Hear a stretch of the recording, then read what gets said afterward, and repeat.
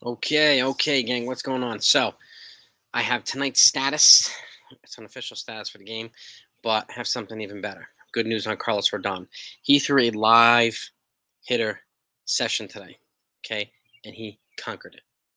Absolutely conquered it, and that's music to my ears, man.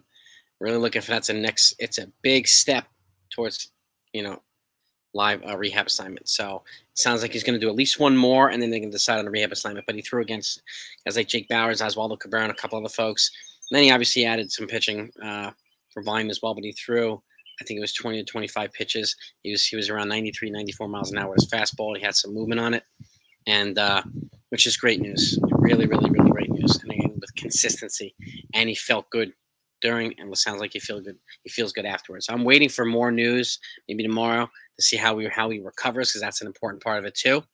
But all signs pointing towards Rodon making a huge step forward in his path to coming back and officially getting on the mound for the Yankees. So I'm very excited about that.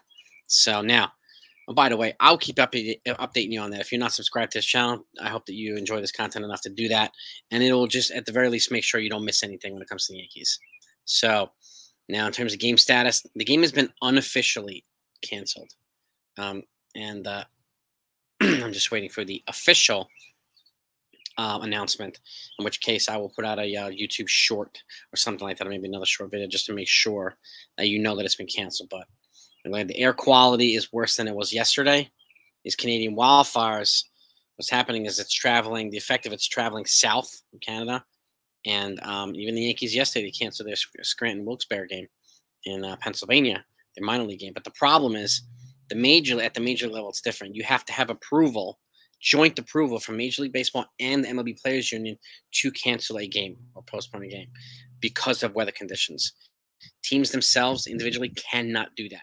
It has to be a joint effort by the association and the MLB league itself. The minor leagues is a little bit different.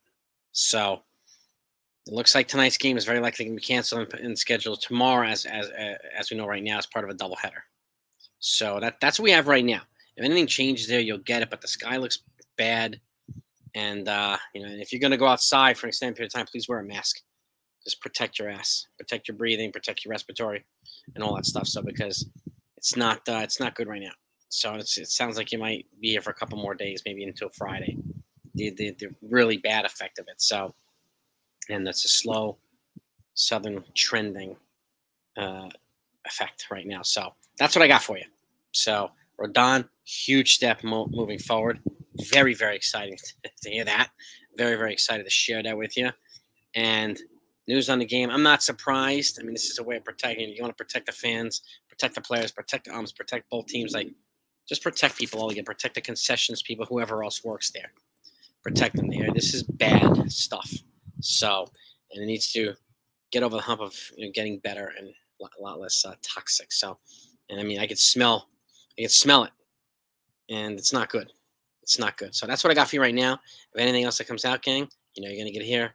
Have a good day, everybody. Be safe, especially if you're in New York, and I'll talk to you next time.